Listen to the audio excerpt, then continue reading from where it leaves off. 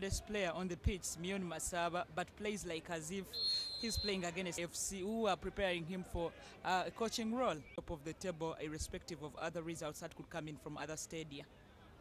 That's good football from Villa. What they want is that ball to be put behind the back of the net. Hearing. Another. They'll eat while watching the game. It's clear the Womi heads again. And Villa continue with it. And big clearance away, but Captain... Probably the Jogos on the away attack. From goal, and the goal is left empty. Chiza rises up, Katongo rises up. Kalanda now stolen away, and Tadeo Lwanga. Tadeo Lwanga and Kalanda know themselves very well because they did play at Express about 3 seasons ago. Now here come the Jogos.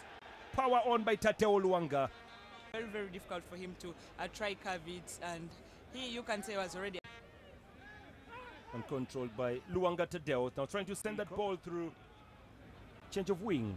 Tadeo Lwanga. Achema. Good play there from Tadeo. Probably to go for. Headed away. And not very away comes a chance. Here comes Tadeo Lwanga. Oromchan. Patrick Wood. Making it so easy.